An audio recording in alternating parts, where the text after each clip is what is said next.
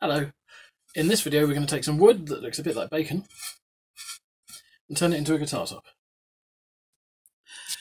So lacking the appropriate tools to do it myself and I don't really want to stick down about 20 planks of wood individually to go at with the router, I'm going to go at it with a belt sander. But first I need to remove what I assume is a safety feature.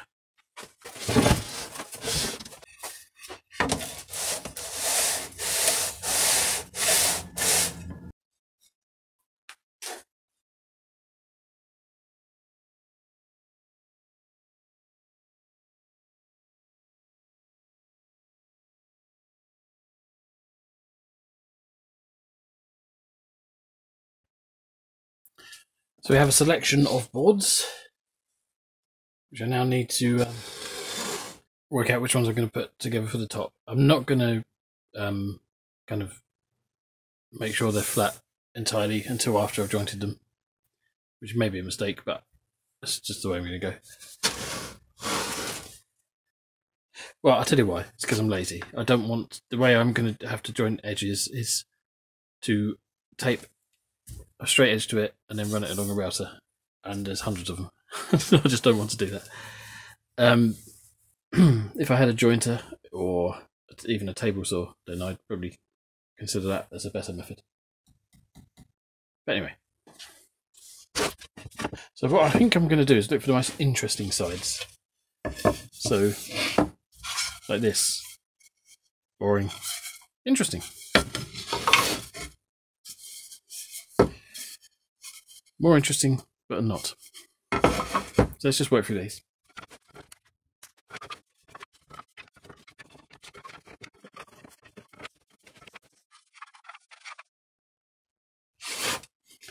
This seems to be the most hideous, gnarly selection I can find. I love how the grain just transitions almost from one side of the board to the other. Okay, decision made. We are going to have to lose some of this one because there are screw holes down the side. So I put a slightly boring one at the end. It's not a boring one. Just in case it all gets reduced too much. Here we go.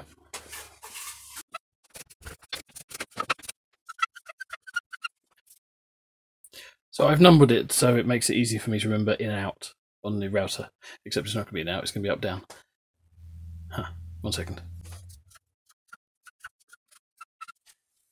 If you think I should be able to remember that, you've never met me. Okay. I've got my chunky 1/2 inch spiral bit in to do this. There's a 1/4 inch one for comparison. So it should get a nice smooth edge. So here's how it's going to go. This says D for down, so this goes down against the bench. And then put the known flat edge. It's the flat swing I've got, and then I would tape it down using some very good tape.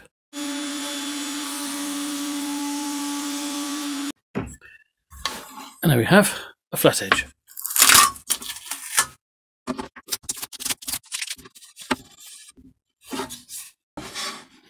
So this piece and all the other pieces, I'm going to have to do this side up and then this side down. So we've done the upside, we now need to do the downside, but one thing I've neglected to mention is I need to make sure it's square, so I need to measure a common distance between the two sides. What's it on?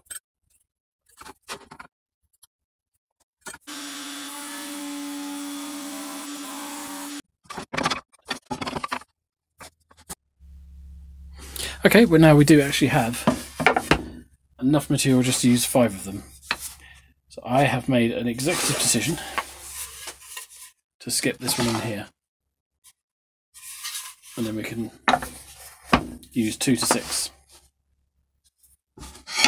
Thank you, 1. But you might make an interesting fretboard.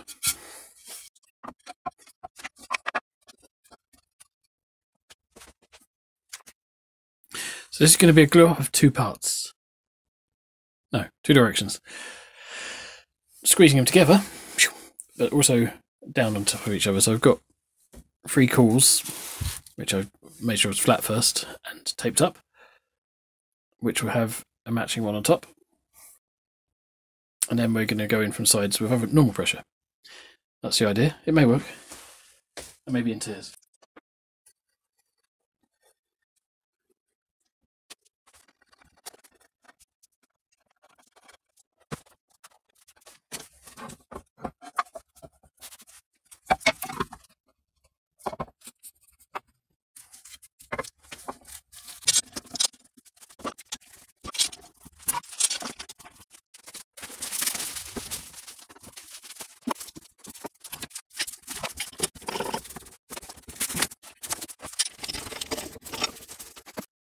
No idea what the camera caught of that. But we are clamping in 2 directions now. Some cardboard so I don't ruin the router table.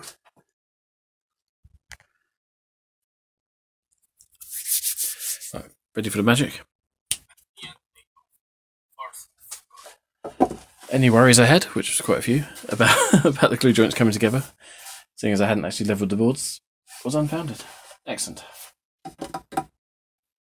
I'm going to need to sand that down, get it closer to the shape, then surface it, and then stick it on the guitar. There are a few chips around the perimeter. That's fries if you're an American. There, here's 1 or 2.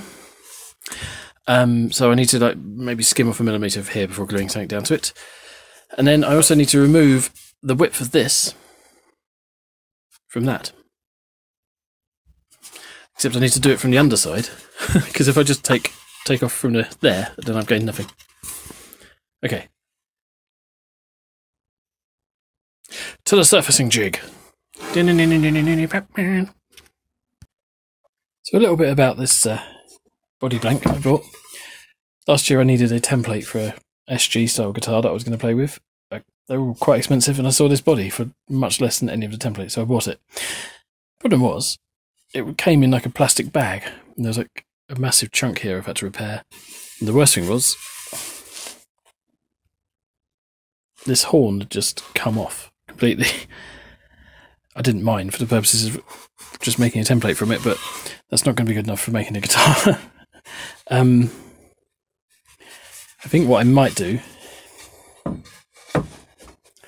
is to maybe mirror this side to here and have a short horn on both sides, just see if that misses that, or come up with something like that anyway.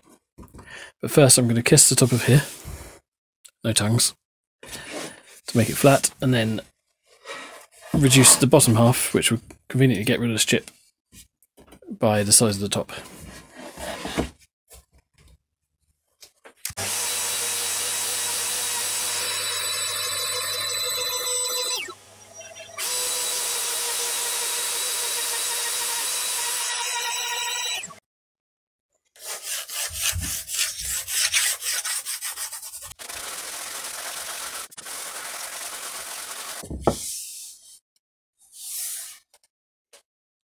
So I've knocked off the kind of trenches.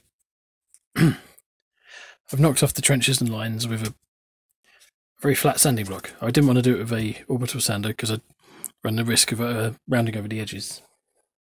So now that the side's done, that would be the glue face. I then need to take the material off the back. You know what, I might do that after I've glued the top on. So I think next I'm going to level the top.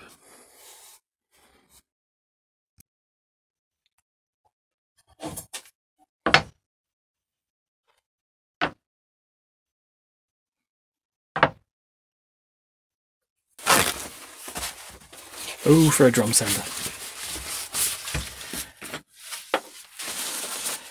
See what it looks like anyway.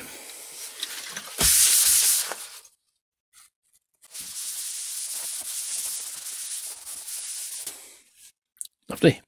That's the underside then. I'm just making sure the dust is gone. Ready for the glue up.